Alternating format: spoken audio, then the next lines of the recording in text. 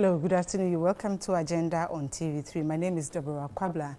Ghana's triumph at the International Tribunal for the Law of the Sea has been described as a major boost for oil and gas. As Ghanaians celebrate this success, what does this mean for our oil and gas sector? This afternoon on Agenda, we discuss this in detail, and I have in the studio with me three gentlemen who are going to help us to discuss this topic. From far left, we have Mr. Chachuchi Katai. He is a senior legal practitioner and a former chief executive officer of the GMPC. Just next by him, we have Mr. Kwame Jantua. He's a legal practitioner, oil and gas expert. He's also the chair, oil and gas sector at the AGI. And on our immediate left, we have Mr. Dr. Eric Odrosai. He's a legal practitioner and a governance expert. Welcome, gentlemen, to Agenda. We'll start with you, Mr. Chikata. If you could please give us a historical perspective of how we have traveled through this case to this victory. Well, I think that sometime in 2014, Ghana decided to go to the International Law of the Sea Tribunal to put this matter on the delimitation of the maritime boundary before the tribunal. And before that, there had been a series of negotiations, I think over more than 10 years. There had been bilateral discussions after Côte d'Ivoire raised some issues. It should be borne in mind that all through that time, I mean, Côte d'Ivoire, in terms of where they had their boundary for the licenses that they granted to companies to explore for oil and gas, they used pretty much the same boundary. But suddenly, around 2010, they started issuing threats to companies that were working in Ghana in what they now call the disputed area, and requiring them to stop, working in that area. And so the negotiations were really going nowhere, and Ghana decided then to go to the International Law of the Sea Tribunal. In your view, this is one of the best things that we did for the oil and gas sector? No question, and not just for the oil and gas sector. I think it's important to emphasize that this decision delimiting the maritime boundary goes beyond the interests of the oil and gas sector. This is a decisive victory, I would say, for Ghana in terms of maritime territory, because essentially, in net terms, Ghana actually gains more maritime territory, especially as you go further into the deep water. The tribunal based its decision on this equidistance principle, as it's known, which is what Ghana was urging before the tribunal. Now, if you look on the map that was issued as part of the tribunal's determination yesterday, it's quite clear that that principle is what was followed completely. And in fact, if you just compare it to another map, which was during the presentations of the parties, when Ghana presented a map showing the difference. We will get into the map, and yes, then we'll look at where we were and where we are. Fair enough. In terms of the redemarcation, where we are likely to be. But going to Mr. Jantua. Mr. Jantua, is the sea an ungoverned territory? We've heard things like the territorial waters, exclusive economic zones, and things like that. How is the sea governed? Well, the sea, good afternoon to those watching us. The sea is governed because definitely there are legal statutes and laws that govern the sea. If the sea wasn't governed, we wouldn't be able to have taken it to the court, the Atlas court.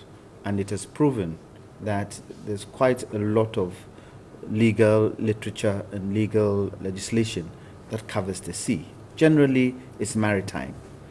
Oil and gas is maritime. It's just that it's not moving maritime, it's extractive maritime. So yes, without the governing of the sea, we'd have gone to war, on this situation. Other countries have gone to war, but we found it fit to go to Atlas to have this thing sorted out. So it's not a territory that is ungovernable. It is governed. Sometimes some people decide not to take it to the court, as we did, and they fight over it. They fight over the territory.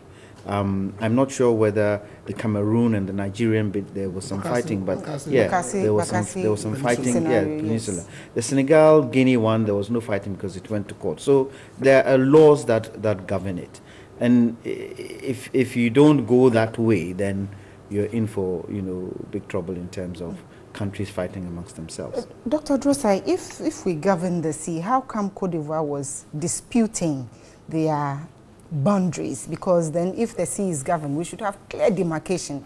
Is it a failure on our part that our demarcation was not very well known, or a failure on Cote d'Ivoire's side that they did not have a good understanding of their boundaries? Let me say good afternoon to our viewers. Just as my brother here said, the sea is governable and it is governed. The sea is not like a physical land boundary that you can see physical landmarks. With the sea, because the water moves, we use coordinates, and it is part of the international maritime environment. The sea, just like the airspace and the land space, is regulated. The basic regulation for regulating the sea is the UN Convention on the Law of the Sea. And before that convention can come into play, states must ratify or sign on to it because it's a convention. Fortunately for us, both Ghana and Ivory Coast signed the convention. Ghana signed the convention on the 7th of June, 1983. Ivory Coast also signed onto it on the 26th of March, 1984. So it means they are subject to their law. Now, it is not as if we did not get it right.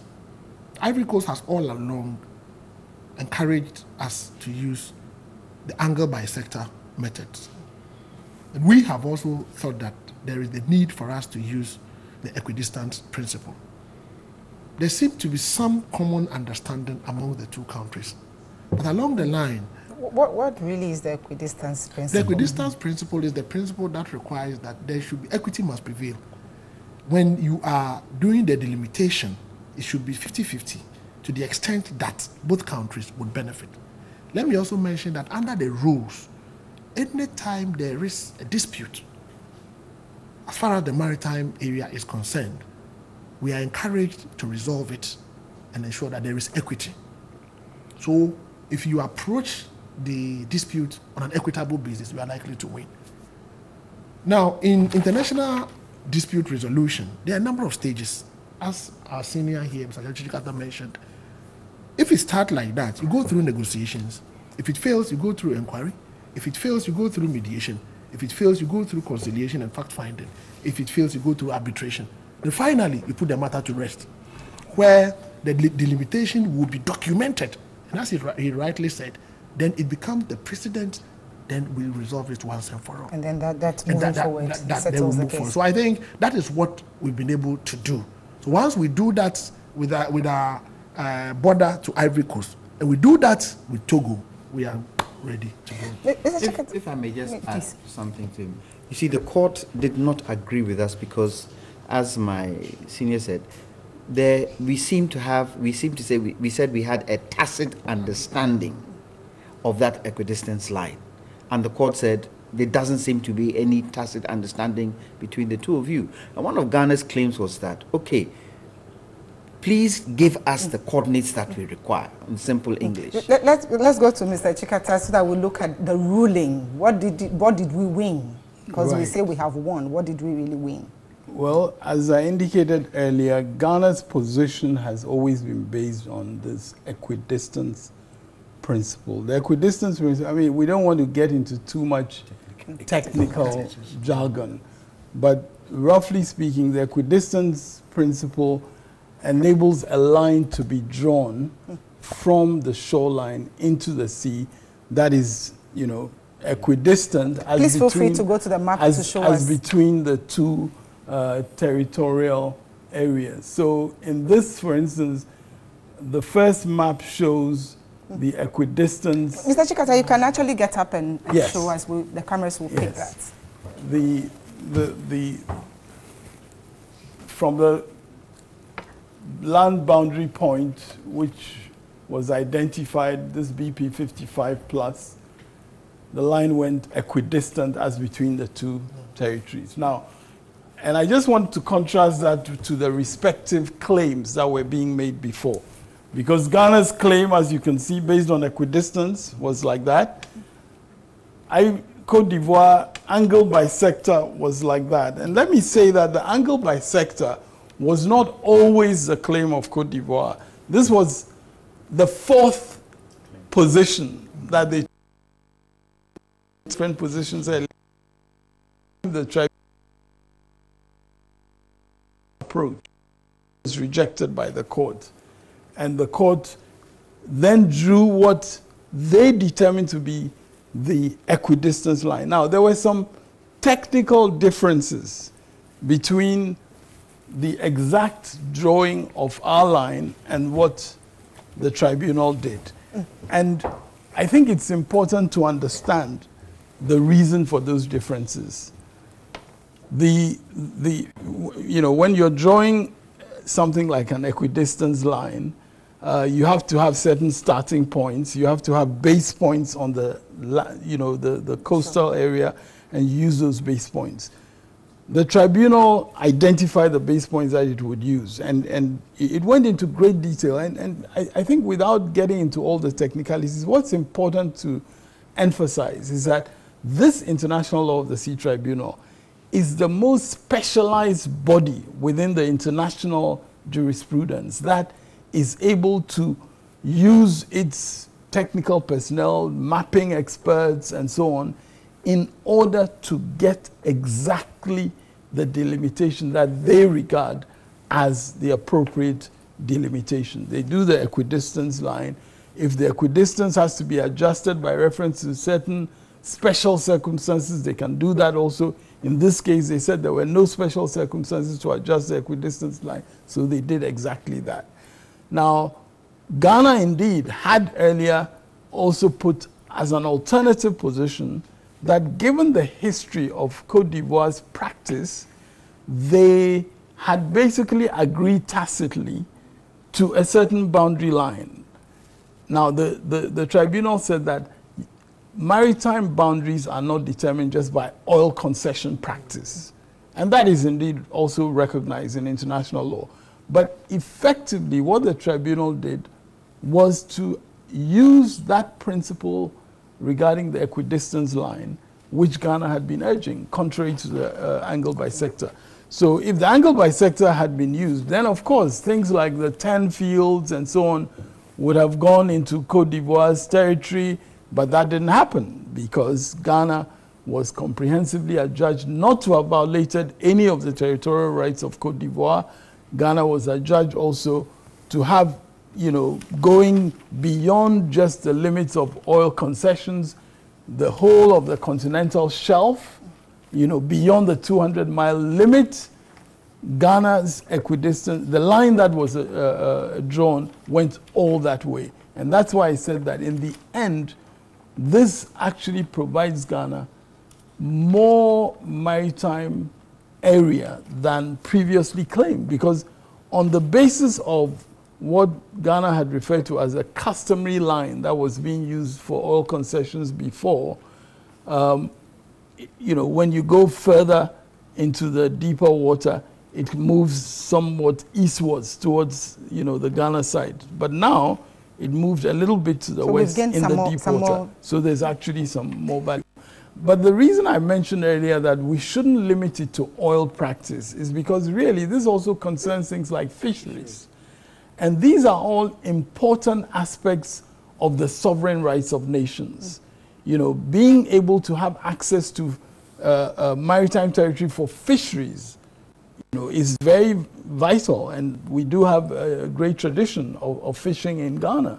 And so we should look at this more comprehensively beyond the oil and gas sector, or even though it is very vital for the oil and gas sector because of the certainty that it now brings to companies that have been working in the area, and that is readily shown in how excited Tullow Oil, for instance, feels about the result. You know, they immediately put on the website the map and they relate it to the 10 fields and show clearly that none of the fields that they're developing, those 3 fields called the 10 fields, none of them falls within Cote d'Ivoire's territory. And we can show the map that also reflects that from Tallo's announcement yesterday. So that is what is important from Ghana's point of view, that we have that map yes, on exactly. the screen. So, Feel free to show so you us. can see that this was from Tallo's press release yesterday. All the fields that they're developing currently, the one that went into production earlier this year, which is producing some 50,000 barrels a day, all of them are east of the equidistance line. That's very important. If Mr. Jansa, yes, if you'd please. like to go back to the other map which showed the Ivorian case on the sector, if you like to go back to that map. Yes. So, not this one, the other one. Okay, This one. So, in here, we have Hess. Yes. Oh. Hess have 5... Mr. Jansa, if you could please come closer and then we can project the screen because of the mic. Hess have they found 5 discoveries associated, 3 discoveries non-associated. Associated means there's oil and gas in those 5 blocks. Okay. Non-associated means there's gas. That is ultra deep waters. Now, looking at the way the Ivorian case is, all that would have gone. At least half of that field would have gone. This is a huge win for Ghana. Huge win. Now, to add to what our senior said about fisheries, it was a point that they raised when you read the judgment. It was a point they asked whether Ghana and Cote d'Ivoire, during the time of the questioning, whether Ghana and Cote d'Ivoire had a fisheries policy between them. And there wasn't. So I'm sure that also contributed in setting the line the way they set it. And yes, it is true. It now covers fisheries. The other point is that in so doing, does this now cover the other side in terms of Togo? That's something that's a question you should be giving us answers to. But the tribunal said so. The tribunal said that this is an adjudication between 2 parties. Yes. Ghana it has and Cote nothing to do with the other things. Because in fact, Cote d'Ivoire did try to bring in Togo and Benin at the last minute in order to complicate the picture a little bit and say that if the equidistance line is used, then it will have certain negative consequences for Togo and Benin. And the tribunal stated very clearly in its judgment yesterday that this decision is a decision between Ghana and Cote d'Ivoire. The coastal area involving Ghana and Togo looks different geographically and so on. And each case is determined according to the geography in respect of the maritime boundary. So there are going to be different issues with Togo and Benin. I can't, anticipate all those issues in this short discussion, because what the tribunal concentrated on was the shape of the coastlines of Cote d'Ivoire and Ghana. And that is what, in fact, they made it also clear that this would not apply, for instance, say, to Cote d'Ivoire and Liberia, to the west of Cote d'Ivoire, because again, you have to look at the circumstances of all those areas. So I think, the tribunal showed itself to be indeed the most competent judicial body, the most authoritative body that deals with these matters. It's also important just to highlight something. We as lawyers, sometimes we kind of tend to behave as if it's only a lawyer's matter, but in fact it's not. I think the role of the mapping experts in relation to cases like this is really something that is very critical.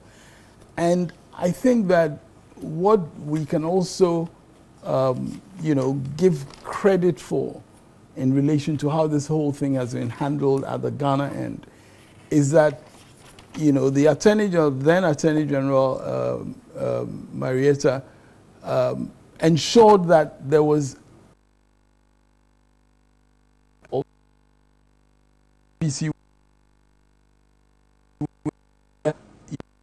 sort of historical knowledge of where the line had been drawn and so on. People in Petroleum Commission, people Environmental Protection Agency. Mr. Chikata, if you could please round up on that. I wanted to pick Dr. Drosai's thoughts and then we'll come back to how we handle the case. But if you could conclude that for me. I'm just trying to point out that there are multiple disciplines involved, and all these contribute to an ultimate legal conclusion. That's very important. Mr. Drosai, Dr. Drosai, I beg your pardon. What's your initial comments about the win, especially in a layman's term? What does it mean for a Ghanaian on the streets? Well, Ghana went to the courts with 3 reliefs. It's important we take it from there. The first one is that they want the tribunal to delimit, in accordance with the principles and rules set forth under the UNCLOS, the complete course of the single maritime boundary dividing all the maritime areas appertaining Ghana and the Côte d'Ivoire in the Atlantic Ocean, including in the continental shelf and beyond the 200 meters. It is important to let members or people watching us understand that under international law, Ghana is a coastal state. Coastal state because we have a coast in front of us, so I just think that. Aside from that, we also have the exclusive economic zone, which is about 200 nautical miles, within which all resources in there belongs to us. We can manage it. Ghana further went to the courts and then asked the tribunal to determine the precise geographical coordinates of the single maritime boundary in the Atlantic Ocean. And that's what they've done.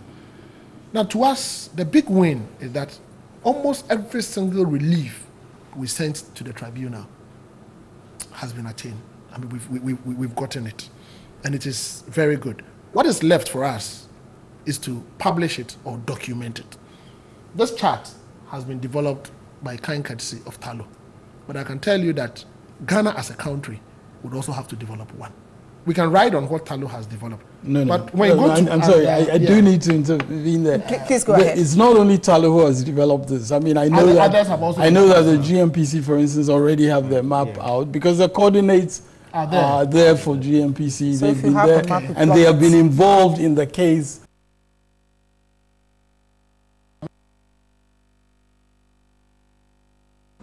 Type of coordinates map. Because we have with the other borders. We have the GNPC one, we have the Talo one. But when you go to Article 84 of the UNCLOS, the UNCLOS is clear that once you have this, you have to publish it. You have to publish the chart and even deposit a copy with the Secretary General of UN.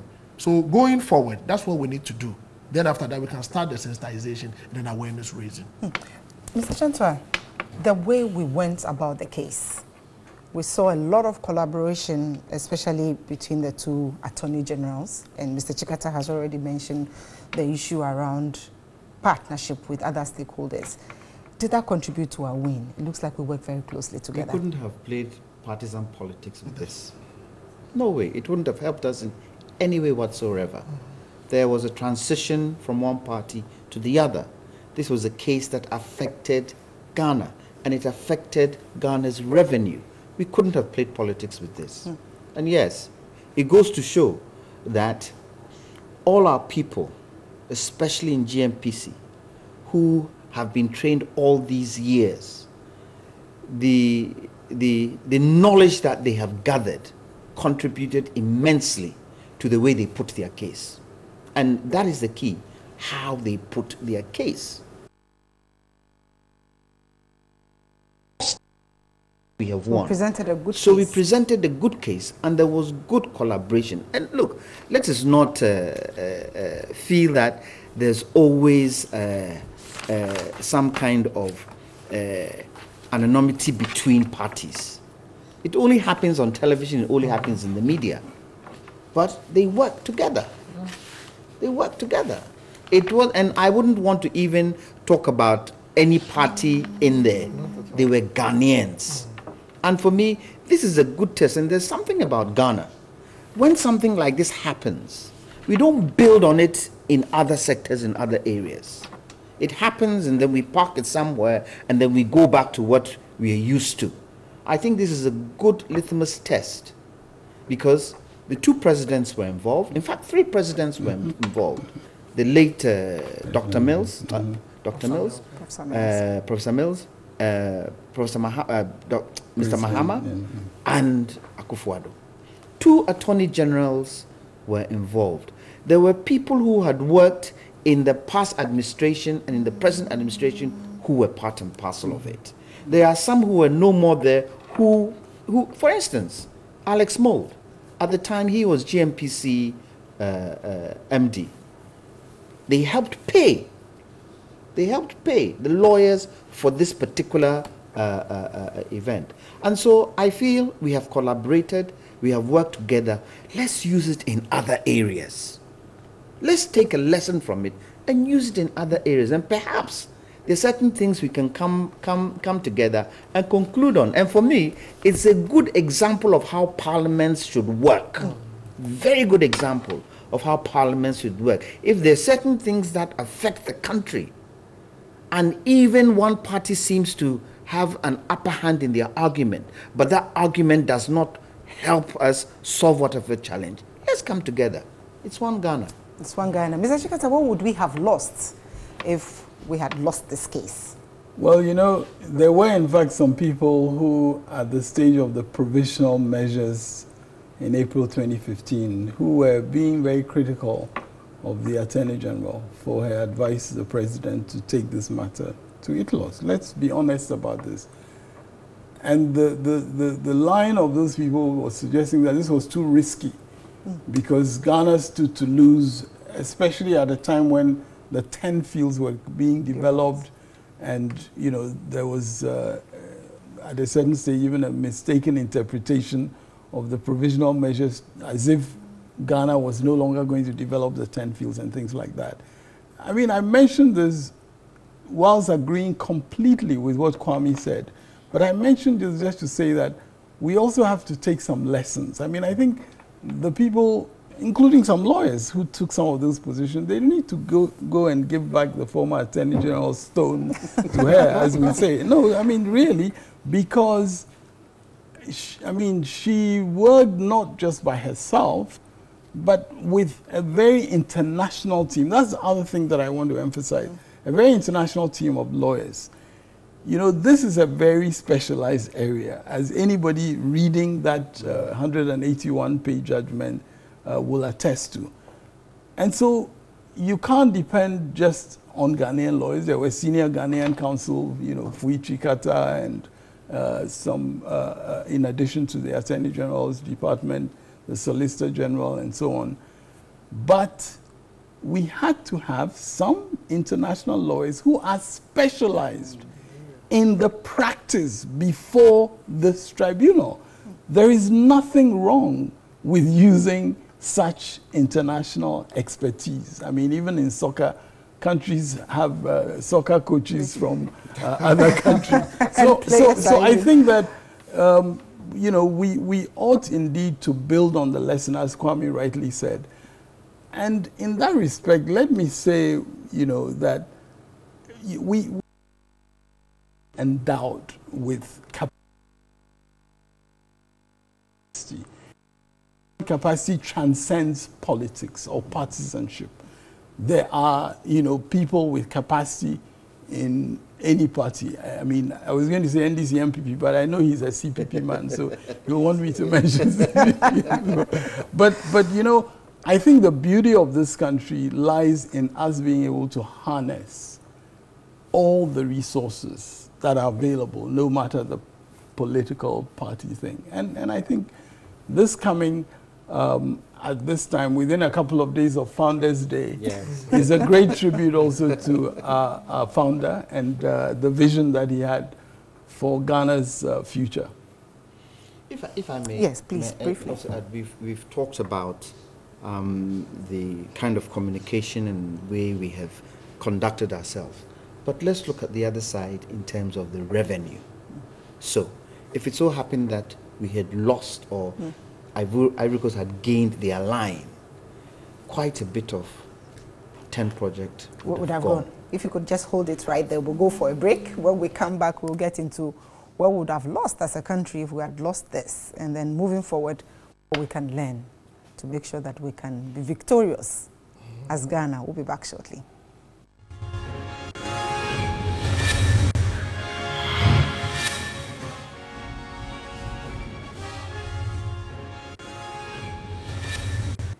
You're welcome back. This is still Agenda on TV3. We are discussing Ghana Cote d'Ivoire judgment that was given at the ITLOS. Mr. Janto, before we went on break, you were talking about what would have lost as a country yes, if we had lost this case. Yes, and I was saying between 2011 and 2016, more 2016, because where 2016 is concerned, because of the FPSO challenges, we got some hydrocarbons and gas from the 10. We have made $3.4 billion for Jubilee alone. So you can imagine, 10 was in full production, Hess was in full production, we would have lost a lot of revenue. It would now come to affect the economy if we only look at even the 4 priority areas within the law. Those 4 priority areas out of the 13 in the PRMA, the Petroleum Revenue Management Act, which the minister is supposed to choose for oil revenue investment. The ones this for the next 3 years: agriculture, which is key; education, which is key; health, which is key; and for me, the most important one is rail and road infrastructure. So imagine that the Ivorian line had been chosen. A lot of revenue coming into the economy would have, been very difficult for us to make up. But you see, the one thing that this does, yes, we've won. We should intensify oil exploration within the other fields within our own gamut. So, basin, we need to now have a blocks that have been given to other companies, and other companies for the past 3 years haven't done anything with it because they don't seem to have the capacity and capability. Let GMPC take it back and give it to those who can do it so that we can accelerate our oil production. Right now, I mentioned Togo because Togo, we don't know whether they're going to come up with their own, because it looks as if the line... So what should we do? What should we do with the Voterian Basin? How should we deal with it before we start the Qatar getting Basin, we need to now fortify that too. And also, you talked about Voltaire Basin. We have a very porous coastline. We need to fortify our coastline, because if we start finding oil onshore, which is right on the border with Togo, we can have the Niger Delta situation to onshore. So this should be a litmus, it should be a test for us to make sure we fortify all our borders. I'm not as pessimistic as Kwame. I think if we look at the experience with Cote d'Ivoire, even though there were disagreements, it never became a source of acrimony in any major way. I think under President Mills, as Kwame referred to earlier, there were discussions between the two presidents. There were indications of the Cote d'Ivoire new positions that were emerging, and there was some pressure being brought to bear. But again, the steps that are necessary to address that are the steps that were taken from those days. We emphasized the institutional collaboration at the Ghana end that was needed to get all our act together. We brought on board technical expertise. At that time, 2 professors, Kwame Mfojo from an Australian university, Martin Chamenyi, who had experience in this area of maritime issues, were brought on board. Kwame Mfojo became a full-time member of the government in terms of advising on this area and coordinating with all the different institutions. I really want to emphasize the importance of Ghana getting its act together, not so much in terms of fortification, that sounds too military, but really just in terms of making our own assessment and really going from there. Some of the companies that were working near the Cote d'Ivoire border, for instance, in a sense, I would say took advantage of the dispute situation to say that their activities should be put on hold until the border dispute has been resolved. Now the dispute has been resolved, so they now have a responsibility to show us that they're willing to undertake the things that they've committed to undertake. Dr. Odrosai, the Voterian Basin, we've had experience with Cote d'Ivoire, so how should we prepare towards that? I think we should quickly do an assessment of the situation and then take the necessary steps. If we think that there is a need for us to bring finality on that one too. Then we can initiate the move. After all, the case between us and Ivory Coast, we took it to the ILOS. So if we think that we want to bring finality to bear in our relationship with Togo too, we can do same to that. But let me come to what we were to lose. You remember the Bakassi Peninsula. Nigeria spent more than $300 million, yet they lost. So if we had lost, we're going to lose a lot of things, including the monies we spent on the professional team, as well as direct and indirect investments. Because we look at onshore and offshore investment goes into this oil business, and then the gas issues. So it was good we won. But I think that what we need to do going forward is, I've heard that the two countries have already issued a joint statement indicating their commitment. Is that a good sign? Is this a good sign? How should we be reaching out? We are at the winning side. No, but if they issued a joint statement, before they left Germany, it's a good sign that they are prepared to work together towards implementing the decisions of the court. So I think it's a good sign. But we should also be very careful in our celebrations. They are neighbors. We continue to be neighbors, continue to work together, and then make sure that we produce our map, publish it as required by law, and then do the sensitization as required. You see, yes, if it went for the British who came and the French who came into our area, we will be brothers and sisters. Definitely. You go to Cote d'Ivoire, there are Ivorians there who speak Akan. You go to Volta, we speak the same language. So really, I don't see us having any kind of altercation or quarrel over this. But we had a number of failed attempts in resolving the issue, and so 10 of them. And so if, irrespective of the way we look at it, there will be some pain. But the court, and we are celebrating. But when the court was giving its ruling, it did say that both Ghana and Cote d'Ivoire had shown a good sense of discussion, a good sense of negotiation. Does that deal with the pain? Well, the pain to some extent. Well, it's not as if we have left them and we are shouting, "Oh no!" But we are celebrating. We are still holding hands. We have to come on. They would have celebrated. Do you know the amount of money? Look, 10 alone, 60 billion barrels. It's no chicken feed. And if the oil price starts going up, and we can maximize the quantum of oil we're exporting, and even most importantly is the gas for electricity, we would have lost a lot. It could have even happened that down the line Dumso would have come back again, because right now we are depending on gas from the 10 fields.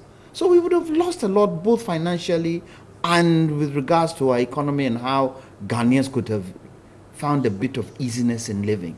So the fact that they have lost doesn't mean we are still not friends. I'm sure we will still collaborate. There are certain things we will do together. There are certain things we'll discuss together. One of the major things is border security and the terrorism thing that we're seeing within West Africa. We need to collaborate on it. I don't think the fact that they have not gained what they were looking for should stop us from, still working together. And I think when you look at it also just historically, you can't really say Cote d'Ivoire has lost anything, because all these 10 fields and so on were invested in because of Ghana's efforts to promote to companies. They wouldn't have invested in the case if they thought they were going to lose. No, let me explain this. What I'm trying to say is that genuinely, I don't think Cote d'Ivoire have much that they can grieve about, because these were areas that Ghana had put in the effort in order to get the investments, to get the exploration undertaken in. I mean, we still have a lot of opportunities for collaboration. GMPC and Petrosi have over the decades discussed collaboration. Fields.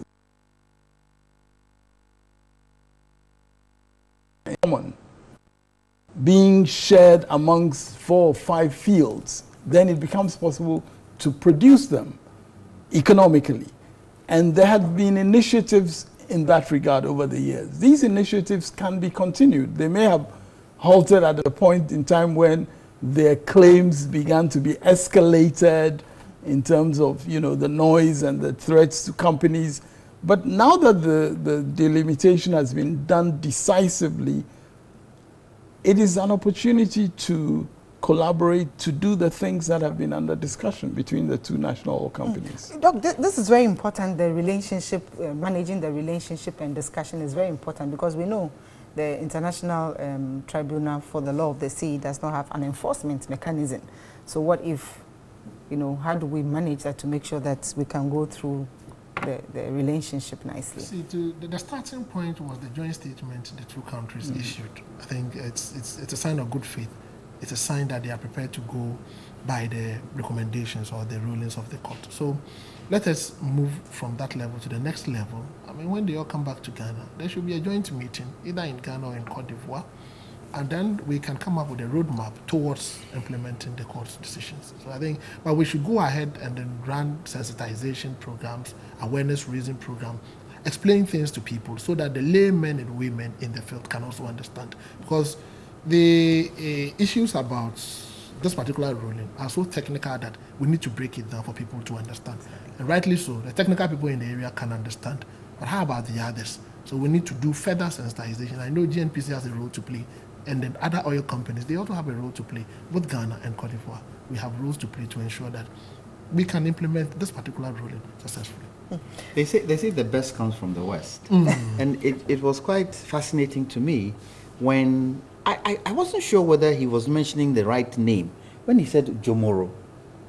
You know, one of the judges, Yes, he yes. said Jomoro. Yes. And I listened to it again, and he kept repeating Jomoro. And it was a question about Jomoro being a peninsula.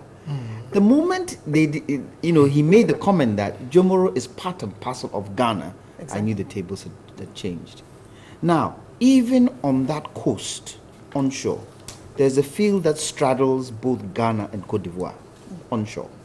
And so definitely there's going to be a lot of chance for us to collaborate on this oil and gas situation. So I don't think, after what Cote d'Ivoire has gone through in terms of war, they would want to start that again. I think in Ghana, the only war we've been to is a coup. We really don't know I'm not sure how to fight. They may want to try. No, I don't think so. I don't think so. Mr. Chikata, our roadmap.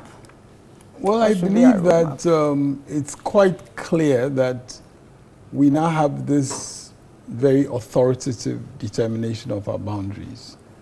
We have an authoritative indication to all the investors in oil and gas particularly that this is where the boundary is. And Ghana has been already compliant with that boundary. We do need to ensure that there is an acceleration of investment activity and also of our own sort of independent initiatives if we're going to get the benefits of the oil and gas. I think Kwame mentioned earlier the importance of the gas resource. Oil companies who are investing are usually focused on oil, not on gas. So it has to be a national initiative that really focuses on gas. And, that was indeed one of the important elements in the GNPC law, that, there should be a focus on developing the gas resources for national purposes as well. So, I think that it's not as if it's a new roadmap, really. The roadmap has been quite clear in terms of what we try to do with our oil and gas resources in order to maximize national benefit. But I still want to emphasize that this goes beyond oil and gas. I think that we should begin to pay more attention also to our fisheries and the potential of our fisheries.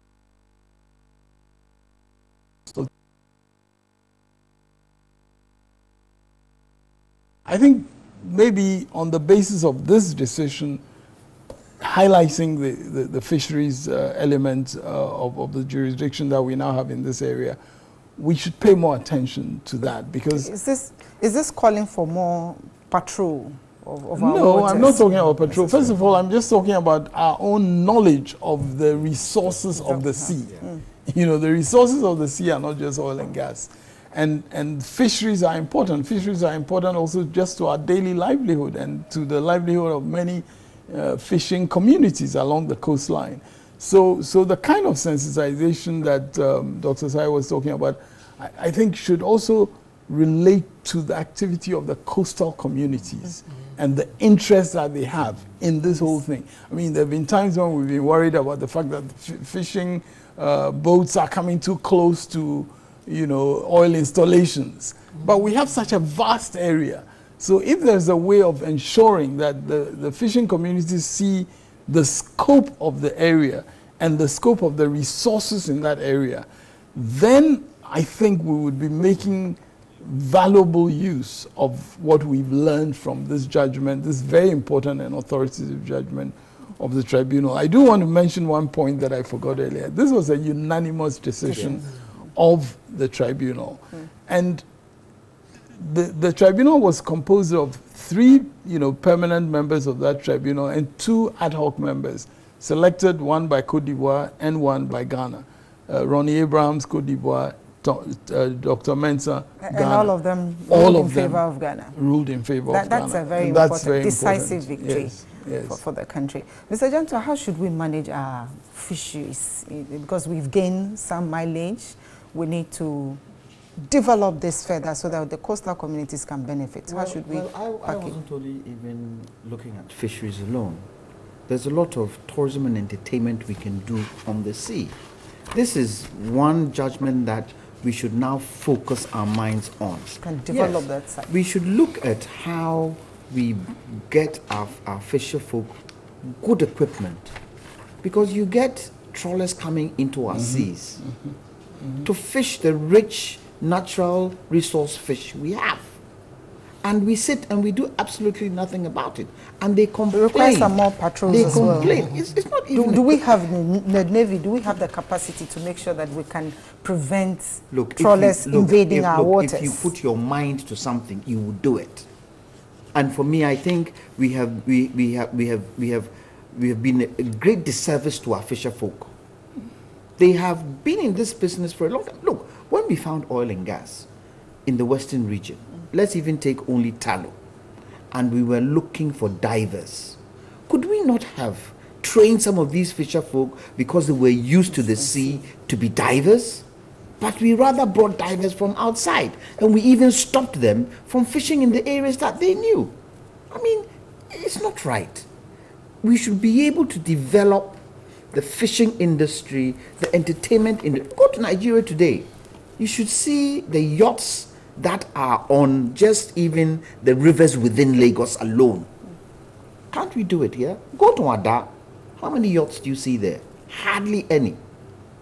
The mindset should change, because if we are able to develop the resource in terms of the sea, the added value in terms of revenue that's going to come in is going to be huge. I went to Keta the other day to do verification of PIAC projects, oil revenue that has been invested in projects. PIAC was supposed to monitor. And just in Keta, looking at the way the topography is, the geographical setup is, and the water that surrounds the land, very beautiful. And I was saying to myself, if this were Spain, no black man could have come there. But there we are, we've left it, doing absolutely nothing with it. And you even look at the sea defense wall that we have put up, it's neither here nor there. And so for me, we should not only celebrate the decision and the victory, we should now build on that victory, so that people who do not have the wherewithal to go to university, but have the wherewithal to be fisher folk, have the wherewithal to work in our waters, should also get some added value from what has happened. It's not only money, but it's got to do with getting employment for people. We are talking about jobs. It's not only factory jobs which you talk about. The sea is a huge area that can employ a lot of people. Let's put our hands to the task. And yet again, I would say, let us not use partisan politics where this is concerned. Dr. Dross, I think if you have a president who is open-minded, you should be able to call others around the table and say, how do we do this? How do we replicate this in other sectors? Because very clearly we use a bipartisan approach. It worked well. We've talked about it a few times. How should we look at this as a lesson learned, critical lesson that will replicate in other sectors? I think going forward, resources to the benefit of all Ghanaians, bring everyone on board. If there are certain skills, expertise that you don't have in your government, extend an olive branch to the others and let them come in. It's very important because we are building a common nation. And let me also say that marine resources are marine resources. It is not only oil and gas. So it will call for sustainable utilization, sustainable management, so that at least we'll be able to derive maximum benefit from the marine resources. The UNCLOS is there to manage the entire marine space. So let us take advantage of that and then make sure that at least as a nation, we're able to put our human resource together, we are able to put our acts together, we are able to achieve what we want to achieve from this. This is a landmark ruling, and it will go to help all of us. It has put to rest the delimitation lines and let us all the way to the shore. Definitely. But critical resource. Give me your final thoughts. Is it true that there's a block in the Côte d'Ivoire side that we might have an advantage to? Well, let's I think potentially, especially as you go into deeper water. But I'd like to say that for me, one of the most memorable images in regard to this whole process was the image of the current Attorney General, Gloria Akufo, being introduced by the previous Attorney General, Marietta Buapi-Opong, to the tribunal for the last session in February, thereabouts. And we saw some photos, very beautiful I think, photos. having these two powerful ladies be the face of Ghana must have contributed to that description of the elegance of the proceedings in the judgment, after the judgment, in the comments that were made by the president of the tribunal. I think we all should feel very proud of these, not just these ladies as individuals, but what they represent, and the various institutions that have all played a role. And I believe that, as was said earlier, the president has a whole array of these institutions at his disposal in order to prosecute the agenda of the nation. So, John, give me your last words. I think the fact that gender has played a huge role in this success is fantastic for me. That's important. I think we shouldn't, we tend to put our women in the background, but I think this has shown that too strong, women have the same capabilities as men in a court.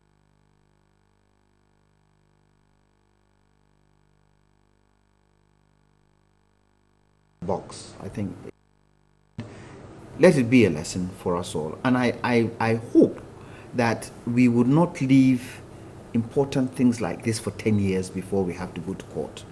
Whatever it is, let's deal with it now. For instance, one of the things I think we should start dealing with, and maybe my senior will be able to educate me, is the mapping of the Voltairean Basin. Because the present moment, if it so happens that we find oil and gas in the whole Voltairean Basin, that's Galamsey oil and gas coming up. Because you do not need the amount of money you need to buy a FPSO to get to the Voltaire. You just need a donkey head and a reservoir. And that's it. And you can find oil. Exactly. And so we need to start mapping out that area. Where is agriculture going to be? Where is mining going to be? So that when we start the production, we are not in dire straits. Thank you very much, gentlemen. Thank you very much, Mr. Chachuchikata. Thank you very much, Mr. Jantua, and thank you very much, Dr. Ripodrosai. If I may just add, when this thing started, I remember we were the first people who were interviewed. Was it 4 years, 5 years ago? 4 years ago. Yes. Oh, great. And it's good to have you back. Thank you. After the victory. Thank you very much for being part of this discussion. My name is Deborah Kwabla. God willing, same time next week, we will be here. We'll bring you another discussion. Enjoy the rest of your weekend. Bye.